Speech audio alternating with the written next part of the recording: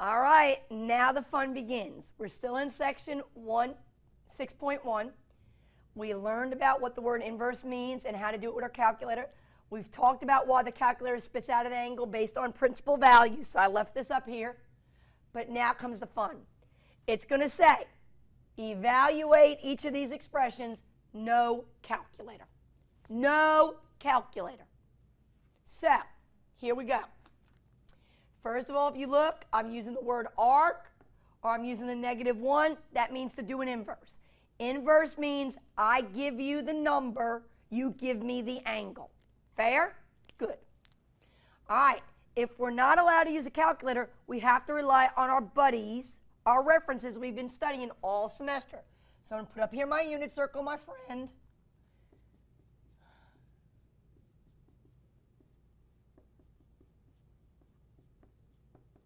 And then I'm going to draw my special right triangles.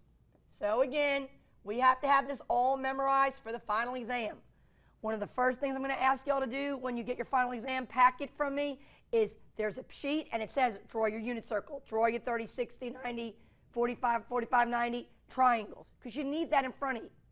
Okay? So here's my 30. Here's my 45.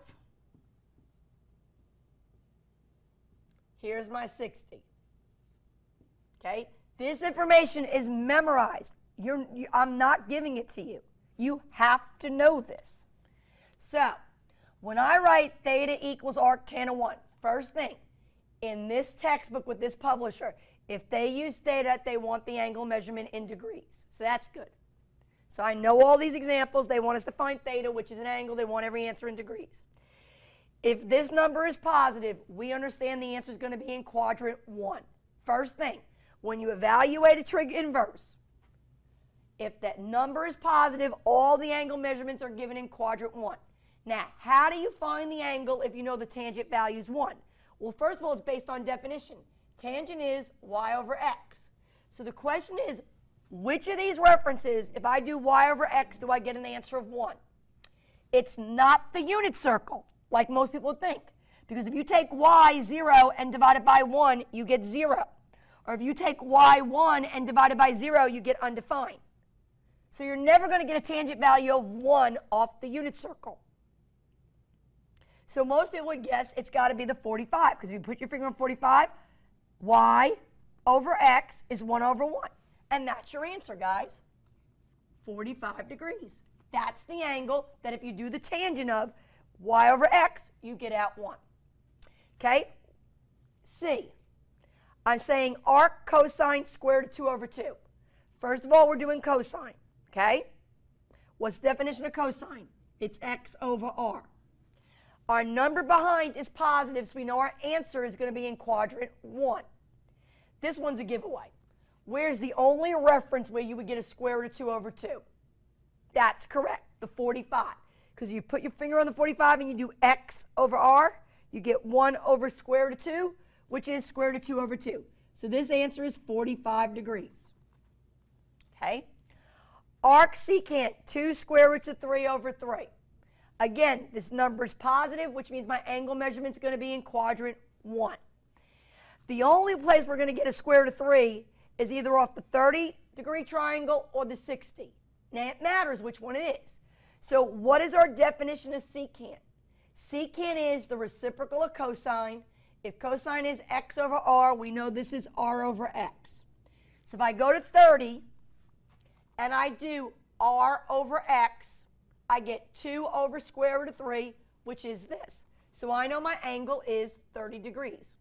Just to prove to you it can't be 60. If I put my finger on 60 and I do r over x, I would get 2 over 1, which is 2.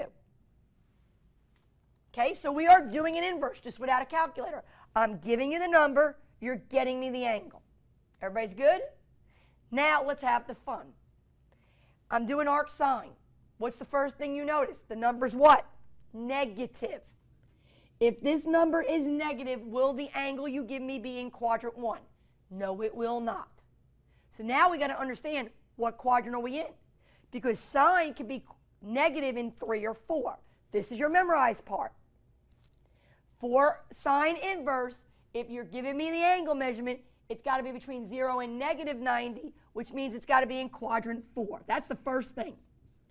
If you're doing the inverse of sine and I give you a negative number, your angle's got to be in quadrant 4. Okay. There's no negative numbers on the triangles.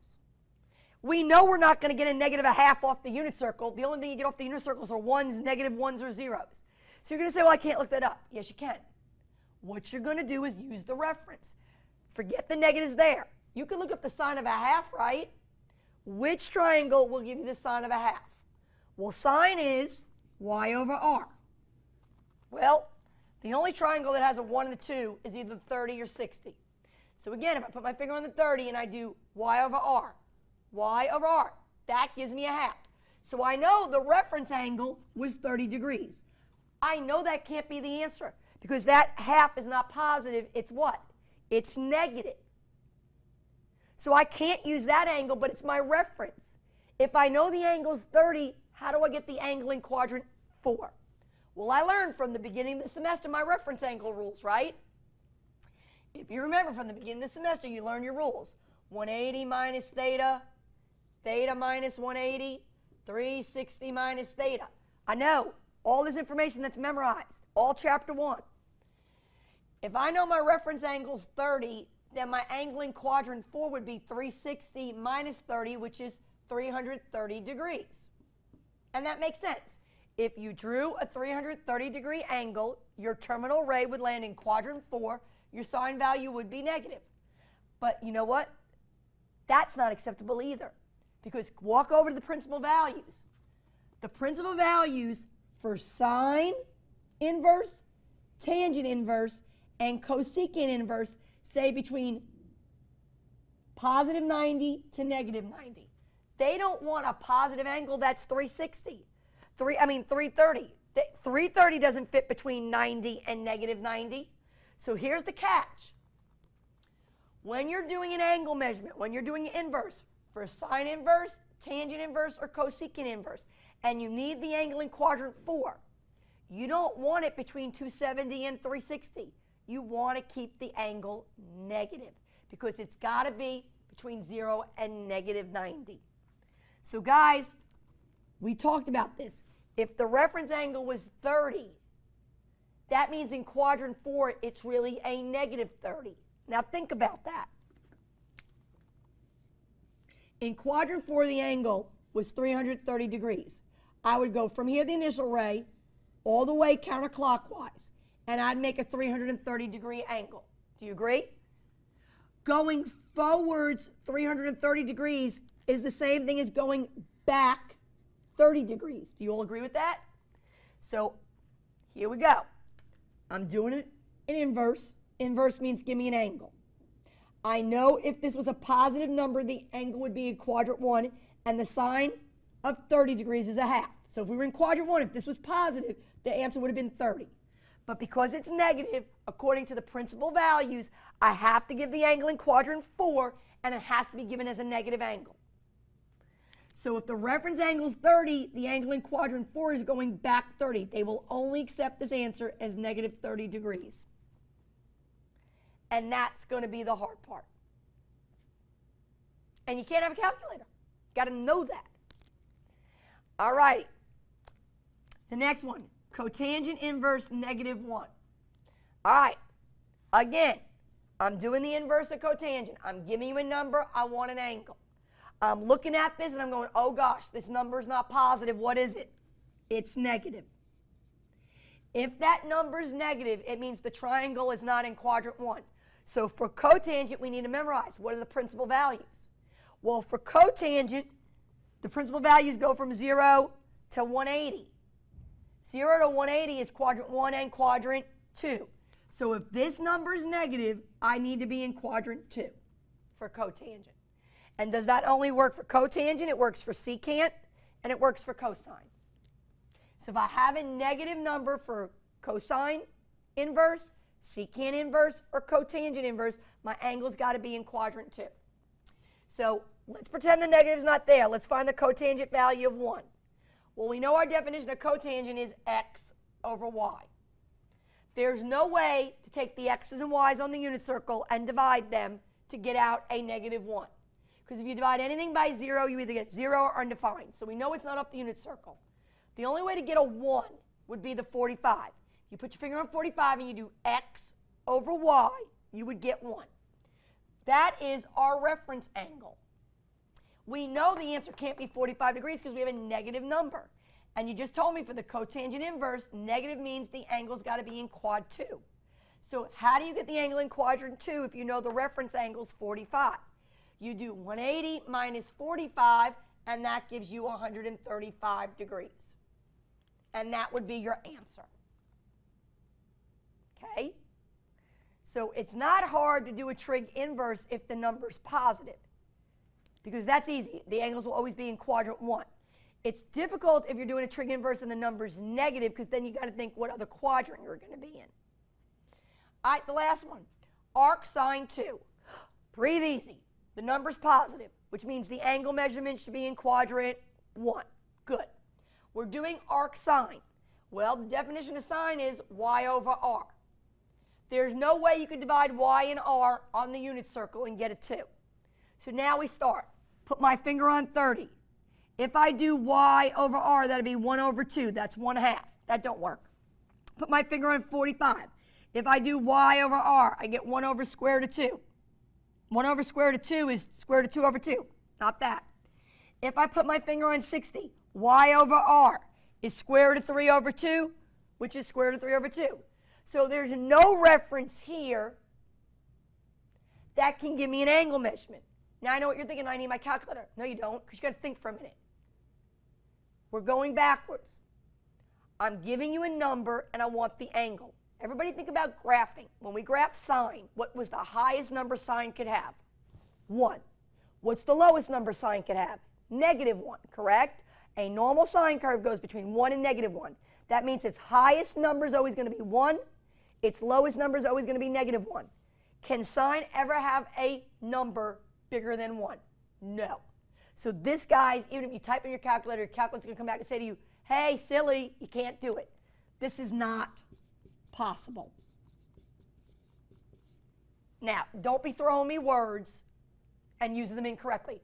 Don't you dare say the word undefined, because it's not undefined. Undefined means you divided by 0. We did no dividing by 0. Don't say the word no solution. You only use the word no solution when we solve an equation. We didn't solve an equation. Don't be throwing out the word imaginary. Imaginary is when you do a square root of a negative number. We didn't do any square rooting. I'm very, very, very adamant that you use vocabulary correctly.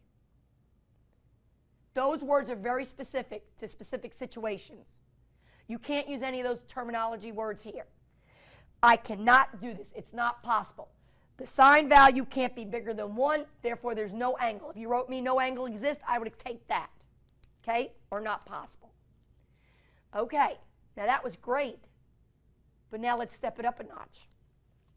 Okay? Who says the angle measurement always has to be given in degrees? So let's go to a couple more examples in your notes. All right. Let's go to set 4.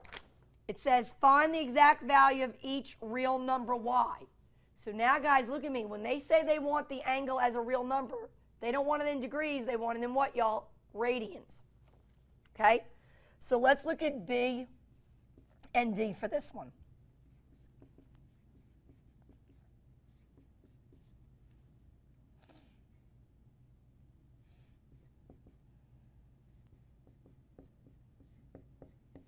All right. So we'll look at B and D. So, again, I'm giving you an inverse, which means I'm giving you a number. I want to add an angle.